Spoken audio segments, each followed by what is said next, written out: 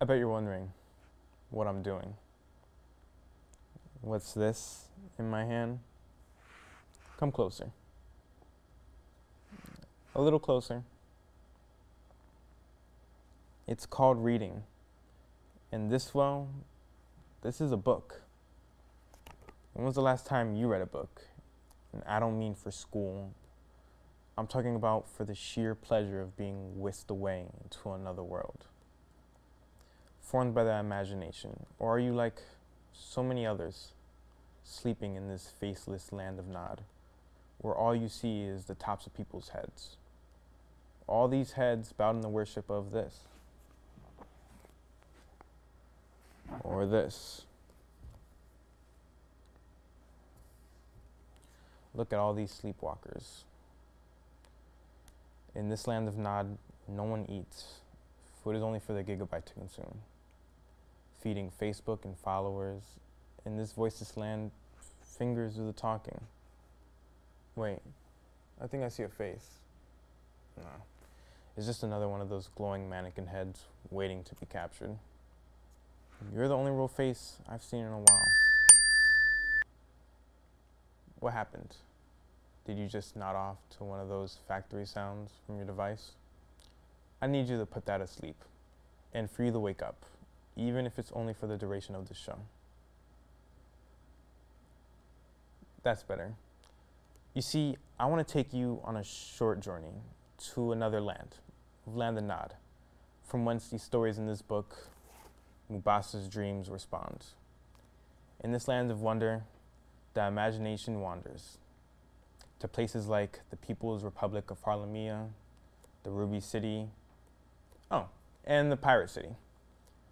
The mind's eye will gaze at mountains of love and reasons, take a stroll through the forest of feelings, or on the beach of forgetfulness. Stay awake, because in this dream, you will feel as though you have stepped into Noah's Ark, as the tales told are filled with birds like the ruby-throated hummingbird, or the sleepless old owl, frogs, bears, elephants, donkeys, oxen, raccoon, seagulls, ravens. In this majestic land where the legends are made, you will be in the presence of knights, queens, and kings. In fact, one king who called himself Lufin the Magnificent, but the people called Lufman the Midget, was sold 2 donkeys by a farmer named Atrocious Pump, whose hair was 2 feet high. Well, it turns out that our current president is a descendant of this farmer. So who is the teller of such tales? Well, I think it's best he tells. Dr. John Mannan, welcome. Thank you so much for giving us this treasure of your imagination. Your book, Mubasa's Dream and the 18 Legends from the Land of Nod, was definitely a resuscitation of my imagination. Well, first of all, thank you for having me on your show. It's a great honor and privilege to be here and to be invited. It's great to have you here. I think I've always been a philosopher, a person who asks questions about the reality of things and how they got to be that way. And my entire life I've followed different visions of reality and tried to make one vision or try to make sense of the world that we live in. So this book is an exploration of my life and an extension of my way of living. So I'm a philosopher. I'm a college professor by day with a background in law and a jazz musician at night. And I try to unite these things into one reality, one lifetime. Realizing there's so many different facets of us. And our society tends to bifurcate and compartmentalize knowledge instead of trying to make the connections between, say, science and music, art and politics. So that's the way I have looked at things, and I'm still the way I was when I was 12 in that respect. A person of also imagination, which I find is one of the greatest tools of human problem solving. If you can imagine the solution, you can find the science to fulfill your imagination. And by step, we're able to make progress and make a better world for humanity. This book came out of bedtime stories that I told my 2 daughters and my son, Rayhan, when they were coming up, and other stories, parables that I gave students along the way. And I put it into one collection. And I call it the Legends from the Land of Nod. Mubasa's Dream is the main story. And the Land of Nod is a nod to the human imagination and the 5 senses.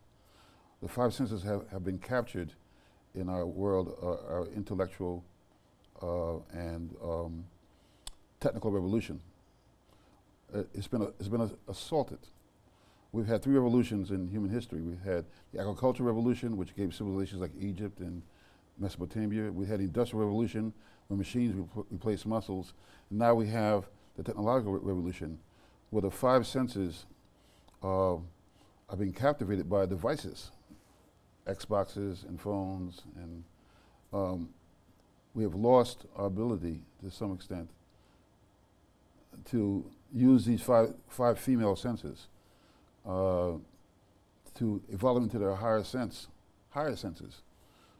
Seeing becoming insight, hearing becoming understanding, taste becoming discrimination and judgment, feeling becoming sensitivity, compassion, and love, and smell becoming intuition. So these are things we, as human beings, we need to keep in touch with.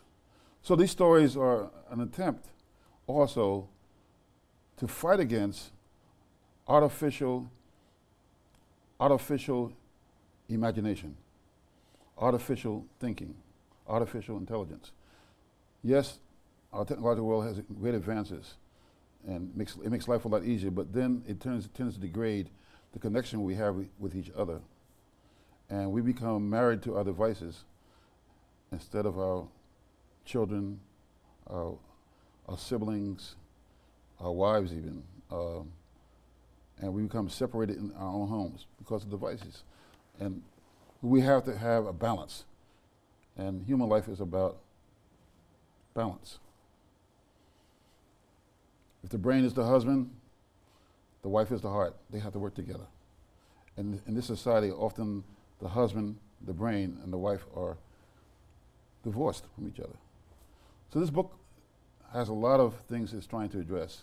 But at the end of the day, it's a children's stories, collection of children's stories, parables for children and for the adults who read them. So what you're trying to say is that maybe in some way technology is separating us.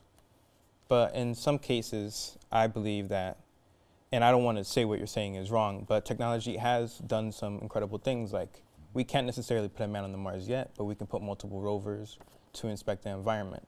What do you think about aspects such as that? I think you're correct. But look at fire. Fire was one of the first quote-unquote inventions. Fire is a terrible master, but a good servant. The fire kept in its place can cook and warm us, but out of its place, it consumes us and the environment in which we live. So the same thing with new technologies. They can serve us and make things easy for us. I used to spend 10 hours in the library researching something when I was a college student, and I could do it in 5 minutes with the internet. But that's good, that's the fire in this place. But if the fire consumes me, then I get hit by a car watching the fire, then the balance is lost. So our technology must be our servants and not our masters. And oftentimes it has become our master. So we have to fight for imagination. We have to fight for our humanity. We have to fight to touch things, to touch our readings, and to see our readings and to hear what we read in all aspects. So, you know, I don't think you're wrong. I just think we're talking about balance. And a society that's balanced tends to grow, and when it becomes imbalanced, what happens? Civilization, it falls. We talk about the fall of civilizations when they became extreme in one aspect of one dimension of human life. That was beautifully worded, and I agree with you completely. All right, you call this a growing up book. What exactly do you mean by that? It's multidimensional. If you read it when you're 7 years old, you'll get one meaning out of it. If you read it when you're 14, you get a different level of the same meaning. If you read it when you're 40, you'll see a whole dimension of meaning. And you read it when you're 70, then you're looking back at a road that you traveled, and now the trip has a new meaning because you cover the whole dimensions of the story. So, for example, I have a story called A Great Meeting of the Mind. I talk about the human mind having a meeting called by the will, the reasons, the emotions, the drives, and they're trying to elect someone to be the president of human society. So that story, on its face, is a meeting of the mind. But who did they select to be the president? Who are the candidates? So you see the competing interests of society. You see somebody representing belief, somebody representing the military, somebody representing economics. Now that's on the surface. But really it's about what's competing in our own hearts and minds. Is it our economic interests? Is our interest in pursuing knowledge? Is it our interest in being compassionate and intelligent and sharing human beings? So you read it at different ages, you get different meanings from it because you have lived. And that's why I think multidimensional writing, you use symbols. And when you use the symbols are like a seed so that they become more meaningful as you live life. So a grandfather reading The Ruby and the Pearl is hearing the same story that he's reading, but his grandchild, who's 7 or 8, is hearing the story in a different dimension, on the level that he's on. So that's why I say it's growing up. Is you read it again, you say, oh, I didn't see that. Even the names, every name in the book has a meaning, or combination of names. But it's not really apparent the first time you read it, why the person's called a certain name. Beautiful. Speaking of beauty, Sonia Sanchez, who is one of the greatest poets, activists, and scholars of our time, wrote the introduction of this book. It was so beautifully written, I have to read a piece of it.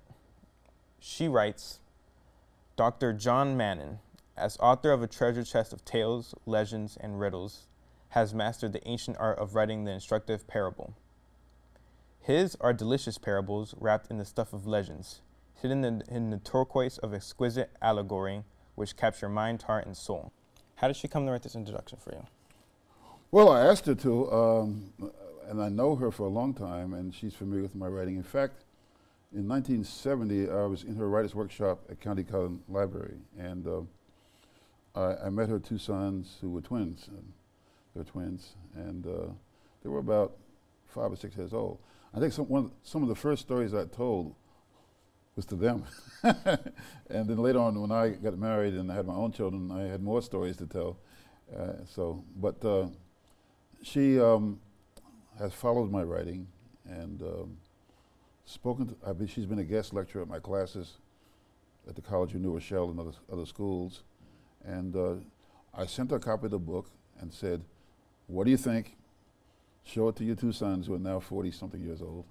And they all liked it, and she said, I would like to write an introduction to this book.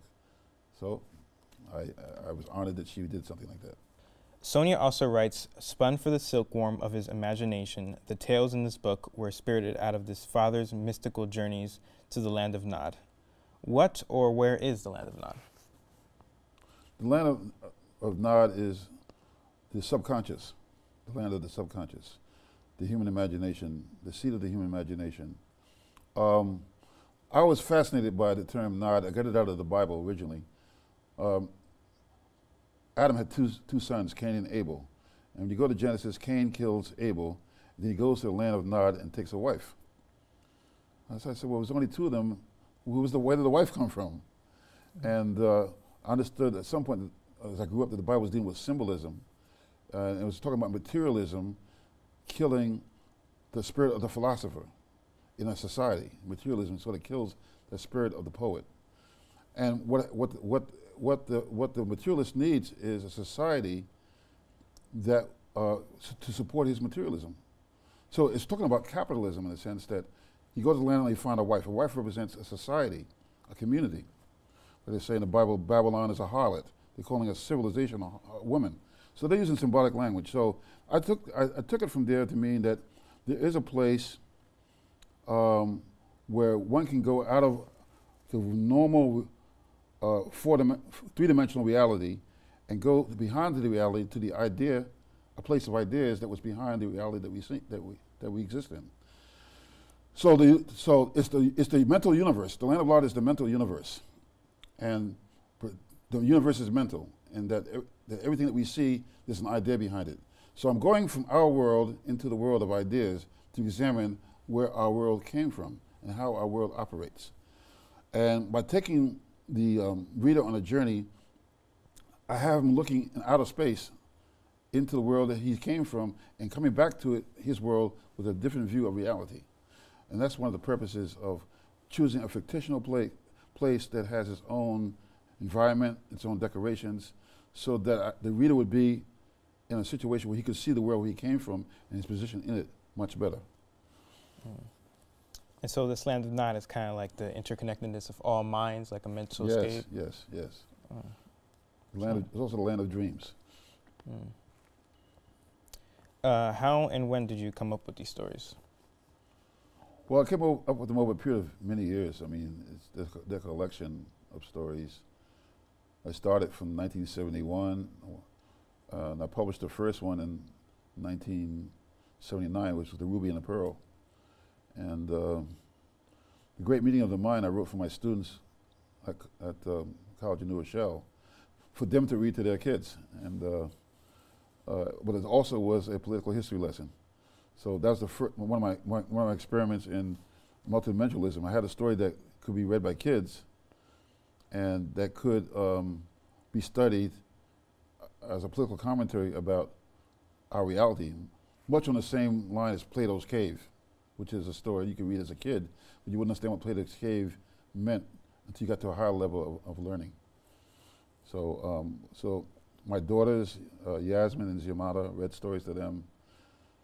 I had a habit where every other night they had to make up a story and tell me a story from their imagination. So they were trained in storytellers. My son Rayhan, I read him stories. And in fact, every story in this book, Rayhan has read and given me critical feedback on it. I've changed some stories as a result of what Rayhan has said. And it's always it was interactive work with the kids I was talking to and my own pen. So you said you were telling these stories to your children. What effect do you think that had on them? I think I made them help to make them creative thinkers, or keep them. Kids are born to be creative and imaginative, so it helped them keep some of that, because we don't want to lose that. We want to be able to imagine our way out of some of our problems, imagine solutions. You know, much in the same way that a man who sees a dragonfly or a hummingbird hovering over flowers said, what if we could fly and stay in the same place at the same time? Then voila, you have a helicopter. It's patterned after the hummingbird. It stays in the same place. You know, and many of our inventions come from our imagining things from human realities and the natural environment. So I hope to keep that going. And I think fairy tales and folk tales are an important part of culture, and we need to keep producing them. Uncle Remus's tales, when I was coming up, were very valuable to me. Brother Rabbit, Brother Fox, the Afro-American fairy tales. But they were political fairy tales. You didn't realize them when you were a kid. You read Tar Baby, that was a political fairy tale. So we need to keep that going. That's an important part of our culture, especially as African people. We should keep the creative mind going no matter what. Mm-hmm. You said you wrote in your foreword that sometimes you would have your children make up stories. Do you remember any of those stories? Yeah, we wrote something together called The Adventures of Fathead, Smallhead, and Squarehead. So we just said once upon a time there was a kid who had a squared head, and one had a fat round head, and one had a different type of head. So tell me about the kid with the fat head. What does he do? What does he like to do? And then one of the kids would say he does this. And how about the kid with the square head? And then I would fill in, and then after a while you have a story. It's almost like Stone Soup, if you know the story of Stone Soup. The guy's hungry, he doesn't have any money, but he has a stone. He borrows a pot, put water in the pot with the stone, and he asks the neighbor, he said, look, I'm making soup. You get some carrots? Another neighbor gets celery. everybody contributes to this soup. And voila, all of a sudden you have stone soup. So, you know, being interactive with my kids, I was able to write better stories. And then using my knowledge of history, philosophy, etc., I was able to give it different dimensions. Your children are all grown-ups now, so do you still have them make up stories for them, or do you still make up stories yourself? I still make up stories. Yeah, I'm writing a sequel to this. I wrote a story, and it's almost finished. It's called A Penny from Heaven. And it was inspired when I went to the bank and I cashed a check, but the person before me left a penny in the cup. Then I looked down and saw pennies on the floor of the bank. I said, no one wants to pick up a penny. How's the penny feel about it? Pennies are disrespected. But all pennies want to do is be like every other currency. They want to change the world, and they want to make change. So you can't make change if you're on the floor.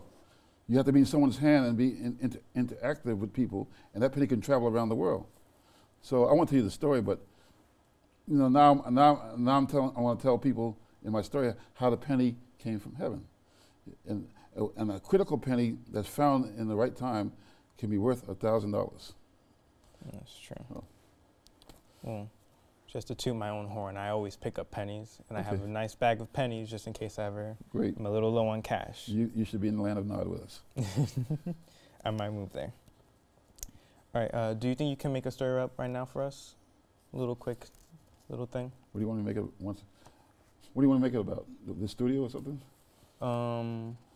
Maybe about how you feel is going on with maybe another planet. Maybe how do you think the people on Pluto right now are doing? They felt very disrespected because they were once recognized as being a mysterious planet that was part of the human science of astronomy and philosophy. And Pluto was always the planet that took the longest time to go around the sun. But it was praised for its fortitude in being able to do that. But when the scientists did not recognize them anymore and said they wanted a planet, Pluto wanted to show that it was a planet like everyone else and was part of the universal family. So what did Pluto decide to do?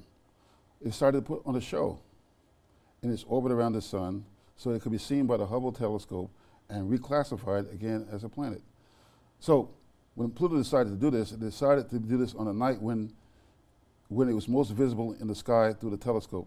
And they put on a show, a flash of heating up internally using its inner key, the ice particles that on its polar cap. And that caused an explosion on the ice caps, and it was seen by the telescope. And they said, wait a minute, its orbit is elliptical like the rest of the planets, so therefore it's not an asteroid. We're going to reclassify it as a planet. So when they got reclassified by NASA, there was a rejoice on Pluto. They were now recognized as an equal citizen in the celestial universe. And all was good in Pluto. All is well in Pluto. Let's talk about some of the tales in this book, since there were so many to choose from. I had to limit myself to 3. The first one being the third tale told from the Idiot, Lufman the Magnificent, and the War Against Music. Before we talk about this story, you have 6 stories told from the Idiot. Why did you title it like this? Oh, Tales Told by an Idiot. I was incorporating Shakespeare, and Shakespeare talks about, in Macbeth, he says, tomorrow and tomorrow and tomorrow creeps in this petty pace from day to day. The last syllable recorded time, out brief candle, life is but a walking shadow. A small play who frets upon the stage and then is heard no more. It is a tale told by an idiot, full of sound and fury, signifying nothing. So this tale told by an idiot was to get the attention of people to the real critical subject matter that I was talking about. That it was an idiot's tale, but idiots often have something very profound to say. When you go to Barnes and Noble, you'll see chemistry for idiots. You'll see physics for idiots. So there's a genre out there about idiots saying something important. So I picked up on Shakespeare, and I picked up on the genre about idiots saying something important to say something important. So that's why I chose that medium. So I created an idiot in the stories, and I called him Shake Sabir, which was a play on Shakespeare, and which was also a play on sheikh in Arabic, meaning old man or wise man, and Sabir meaning somebody who's very smart. So instead of saying Shakespeare, I should Sabir, who was part of my adventures in telling these tales of idiots. Mm. All right. So in one of the stories, you have Luthman the Magnificent, who felt really good about himself. Why was his name Luthman? Does it have any meaning? Yeah. Luthman is fool man spelled backwards. Okay, but more importantly, there's an ancient man named Luqman, and Luqman was the name of Aesop, who was a very wise man. So Luqman, also in the Quran, is a very wise man. He talks to his son and gives his son knowledge about how to live his life. So I'm playing on Luqman, and I took man and put it on the end of fool, and came up with Luthman by spelling fool backwards. So I figured somebody would figure it out by spelling I do this often, I spell things backwards or invert things to hide the real meaning, but also to keep the story going along. And I wanted people to ask that question, why was his name Luthman? So I planted that seed so the reader would have to figure out why he was called that. Okay. First, tell us a little about the story of Luthman the Magnificent. But don't give away too much because I want the viewers to read the story. Well, you know, I'd asked my students one time, is it possible to kill music? Is it possible to kill music if you could break all the flutes? And some people said yes, some people said no. And Luthman was a midget because he was a fool. And his smallness had to do with his mentality. He wanted to become king, and he wanted to be the rightful heir. And using his evil mother, who was a sorceress, he gained the kingship. But he hated music his entire life. So he decided when he became king, he was going to kill music. And the best way he could think of doing was to break all the flutes. And when he heard that people could sing, he gave an order saying that no more singing in my kingdom. And once birds could sing, he knew birds could sing, and there was a very important nightingale, which was the palace nightingale. He had all the birds, their throats slit, but the nightingale escaped. The nightingale escaped into the forest. So he had a hunt to go find this nightingale, which was the only bird that could sing that was left. Now, I won't give you the end of the story, but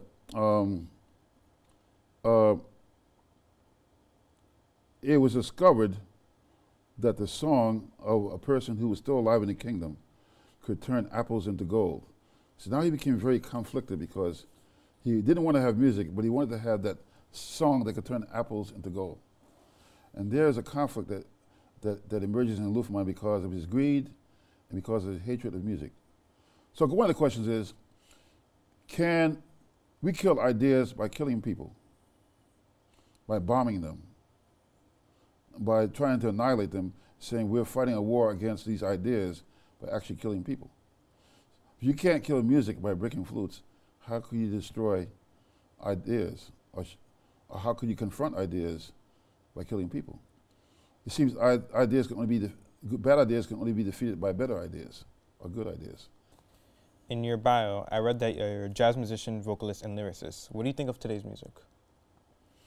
Today's music is an expression of generational frustrations with the challenges that young people face.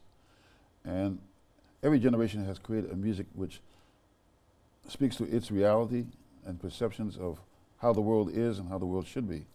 Sometimes music is a form of protest.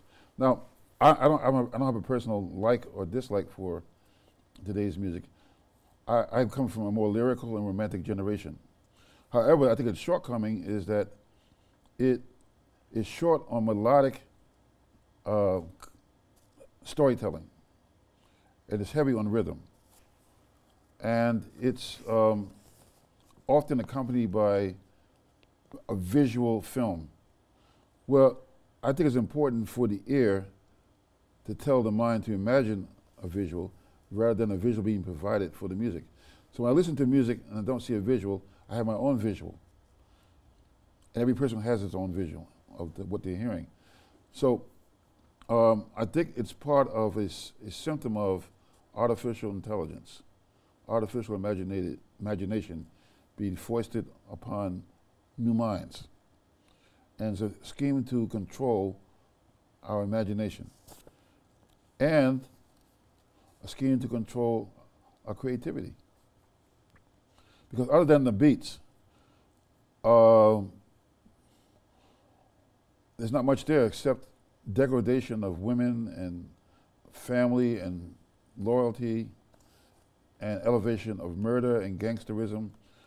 And it didn't start out that way. It was a political protest music. It didn't start out being a degradation of women and brotherhood and human life.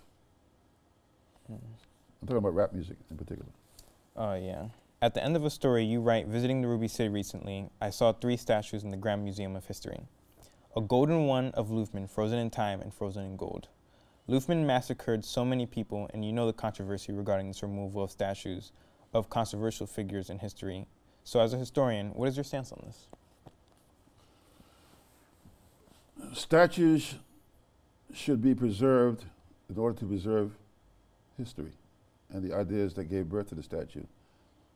They should be preserved at all costs, lest we forget and repeat some of the bad ideas that the statues embody. They should not, however, be a symbol of our government, by the people, for the people, as you would say. They shouldn't be a symbol of that.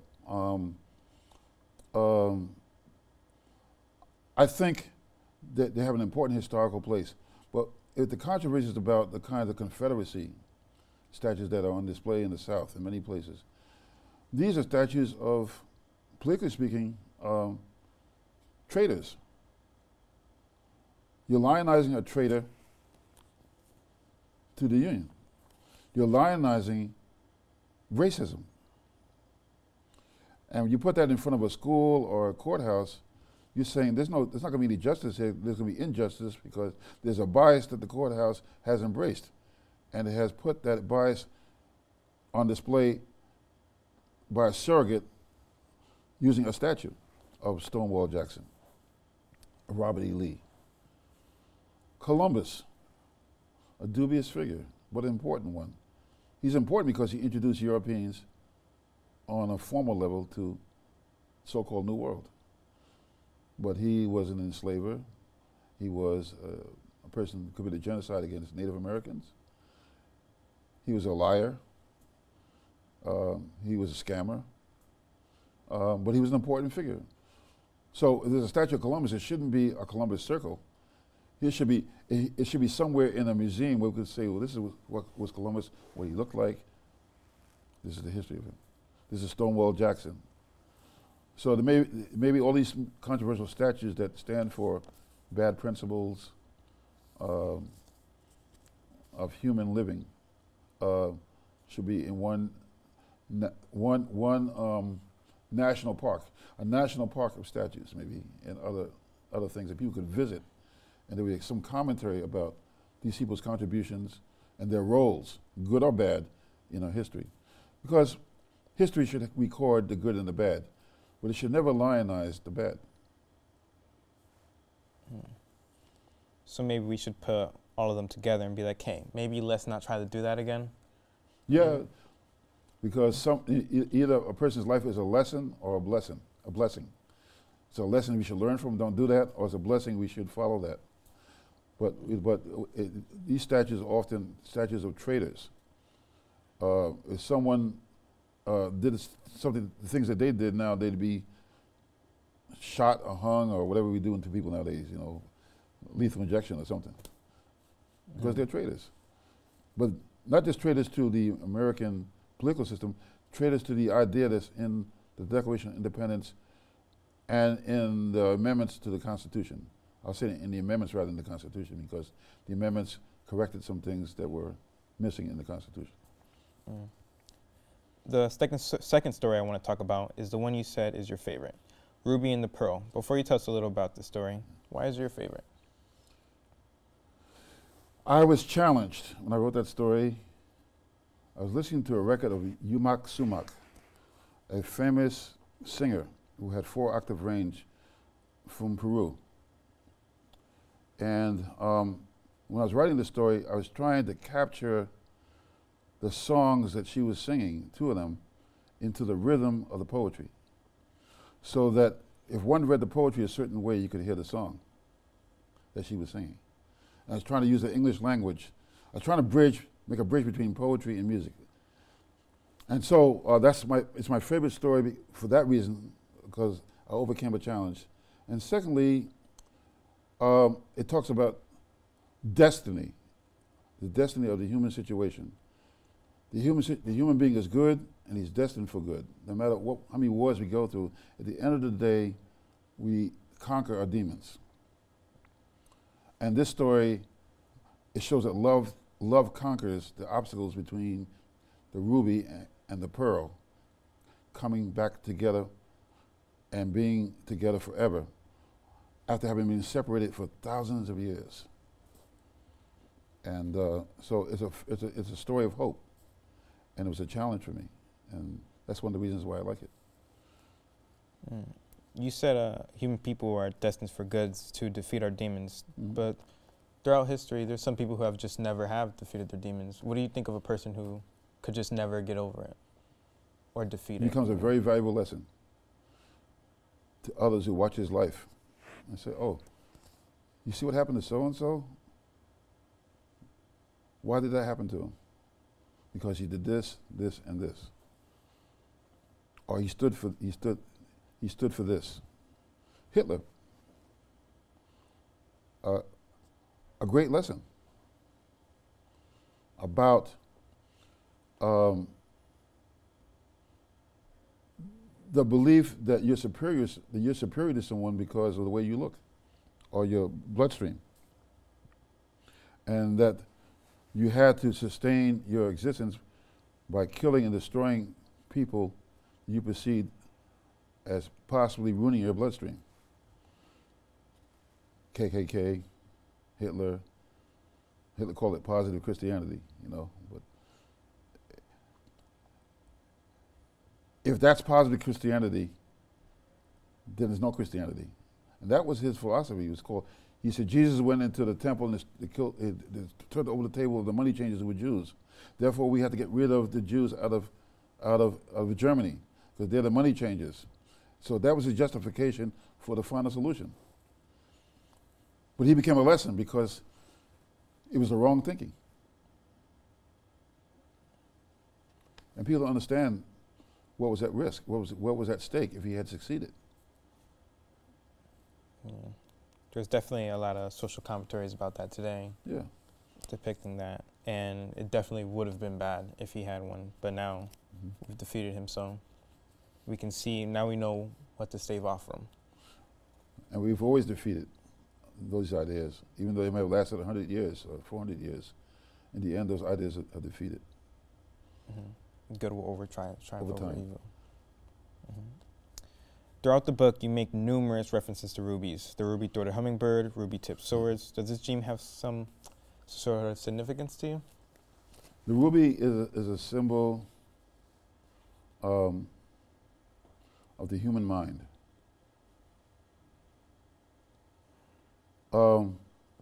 And its passion for knowledge, its passion for learning. The pearl is a symbol of the human heart and its empathy and compassion. I think I said earlier that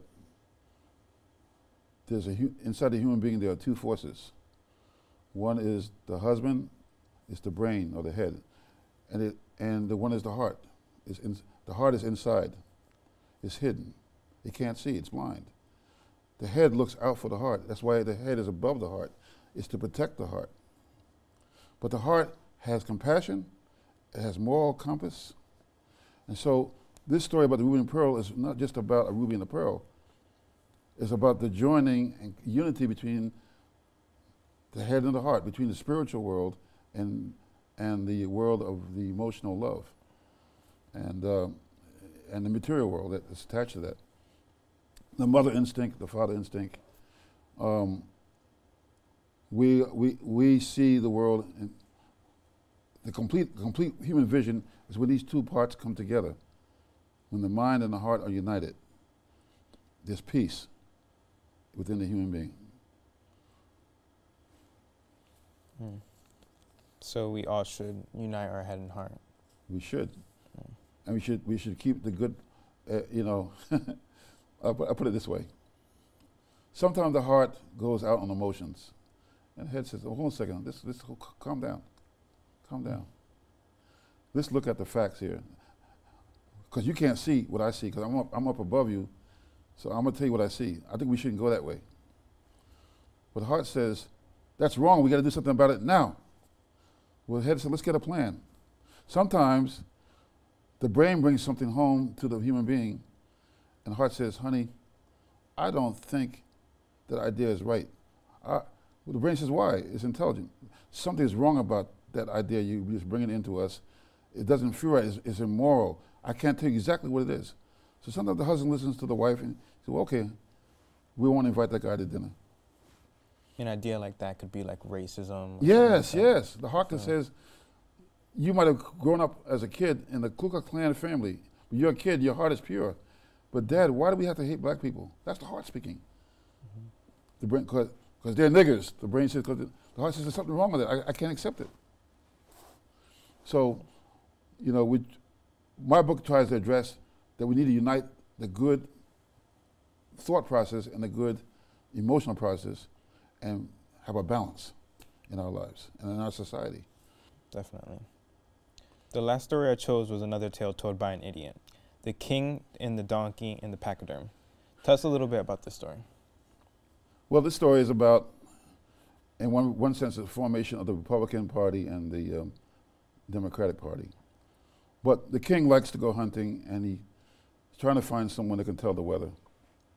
And basically, he kills all the weathermen because they get it wrong, because when it rains, he can't go hunting. So finally, a farmer comes in and tells the king, "I can tell the weather." And so he gets it right every time. So he gets invited to be the royal weatherman. But the farmer brings his 2 donkeys into the palace, and the king says, "What's this?" He said, "These are my donkeys. They tell the weather. When the tail goes up, it's going to rain."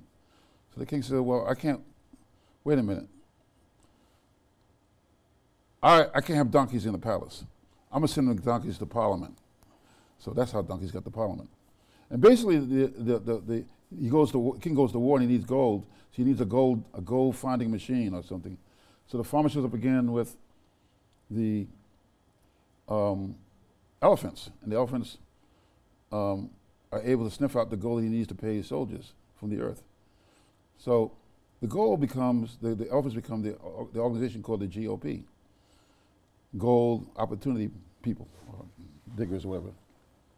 So it's talking about 2 philosophies in government. Trickle-down economics. The gold represents, and the elephants represent the idea that if you don't tax the rich people, you cut their taxes, it's going to trickle down into the society. And the donkey represents the common people who are moved by the weather, the trends in society, the fashions. And so the king has his power by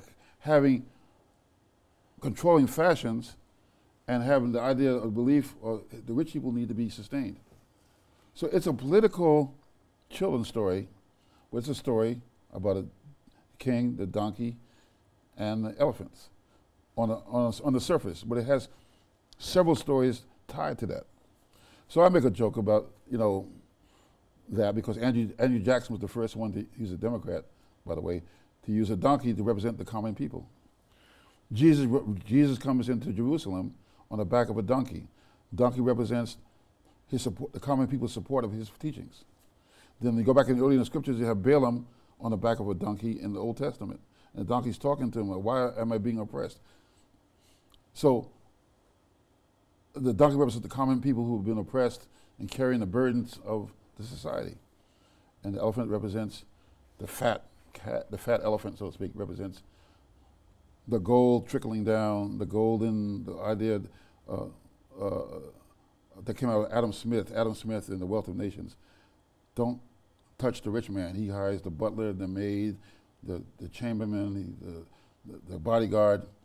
So that whole philosophy in American history is called trickle-down economics. And the other philosophy is called demand economics. has to do with you give money to poor people, they're going to spend it and give it back to the rich people. You stimulate the economy. And the king, at the end of the day, kind of represents America as a whole. It represents the capitalist system of America in the West, and represents mercantilism, which led to slavery. It represents all the ancestors of capitalism, the way it's been constructed, going back to the 15th century. You conclude this tale with, never underestimate a donkey. They are not as stupid as people say. Elephants are elegant and cunning, no matter how much they weigh. They too have political agility and can dance a fancy ballet. Can you explain what this means? Yeah. Common people are not stupid. They've just been misinformed, miseducated. And so that's why I said the donkeys are not stupid. The word donkey is a synonym for stupidity. And the donkey has been used by the Democratic Party, and it's a symbol of how manipulable people are, the common person, as they see it. And the elephant appears to be this clumsy rich guy, but the rich man has a heart, a human heart too. So he can dance a fancy ballet. It means he can learn to be balanced in his wealth and be a philanthropist, a person who is sensitive to other people. He doesn't have to be the big elephant in the room all the time that sucks out all the air. He can be he can dance the fancy ballet of balance, being a balanced individual. That's what that means.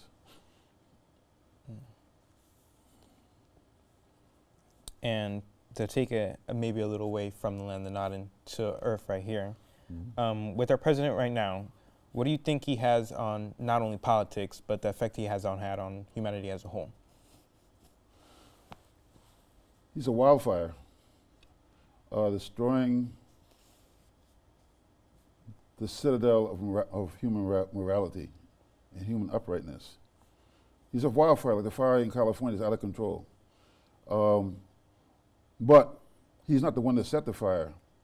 He is a symbol of the people who want to break down the society into its competing parts so they can steal the soul of America and steal the wealth of America. A lot of these depressions and everything are artificially stimulated. And the benefit of these phenomena of rich people who come in after a war and buy up everything for 10 cents on the dollar or 1 cent on the dollar. And as Madison said in the Federalist Papers, number 10, he said, the American society can be kept whole by having competing factions. Federalist Paper number 10.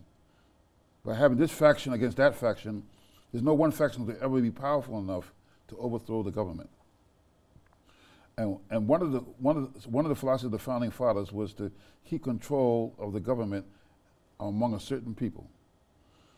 The Constitution says, we the people of the United States, in order to preserve liberty and secure the blessing to ourselves and our families, do constitute this Constitution. And there are 39 signatures. And those 39 people believed that their class were the only ones capable of ruling this country and preserving it and advancing it. So they didn't allow people to elect the president. They allowed the people to elect an elector to electoral college, which would elect the president. And those electors would be people who were from their class. So what Trump has done is taken the natural fractions and fissures in the society, and he's exploited it and have it fighting each other. But meantime, it's a distraction. It's a ninja smoke bomb. So people who are in control can take control of more things. This is why the Black Lives Matter movement and the Nazi skinhead movement, yes, both sides believe in those ideas, but Trump is playing them off against each other and stimulating the nationalist side, the white nationalist side of this, and embracing them so that he could keep this fight going. And this tempest in the teapot was always part of the strategy of people who control the country trying to keep control of it. When the tempest gets out of the pot, what happens is a civil war. But until that time, it's a tempest in the teapot that the cook keeps stoking. which is the president and certain other powers that be. So you think maybe in a couple years we might face another civil war? Not a physical civil war, cultural civil war. You know, we're facing that now. We're in the middle of a cultural civil war. A culture that's retroactive, going back to the 50s, and even Roy Moore talked about slavery being the best times for America. And a more progressive humanitarian vision where people see each other as being humans. And the oppressed peoples, Africans, Asians, Latinos, and whites who don't have any racist bones, they see people as being humans, have come together and said, we have another vision of how human society can be. It can be a society where our diversity are the legs of our unity. So you have those two ideas competing against each other. And there's some people who are puppeteers who are just trying to keep that going so they could grab more power from the center. So I sort of see American history as a conflict between ideas like that. And the masses actually participating in this play. As Shakespeare would say, it's a play. But we're not the authors of the play. We come into this world and we're given a script. Oh, this is who you are, this is your script. Oh, you're one of those, huh? Well, this is your script. And it's a play. And you think in this play that we call life, you think maybe we ever get to go backstage or maybe write our own script, or maybe we're just stuck because who we are? I think the script of how to live a decent human life as a human being has been written by God, and he's given to people in different religions. It's all the same. Basically, love your neighbors, you love yourself. Respect the good instincts, moral instincts that we all share.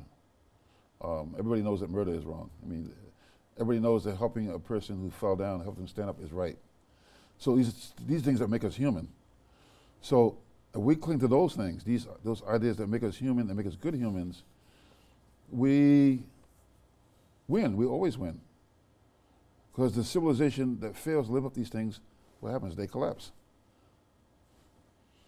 And then winter comes, but spring always comes after winter. And the things that we thought were dead are really alive. And they always come back. And they always come back. That's why I say we're going to win.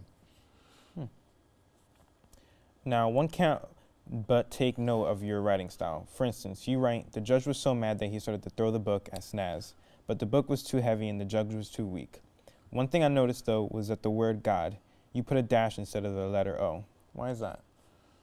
Yes, because the word God has been used to denigrate God. If you spell God backwards, what is the word? It's dog.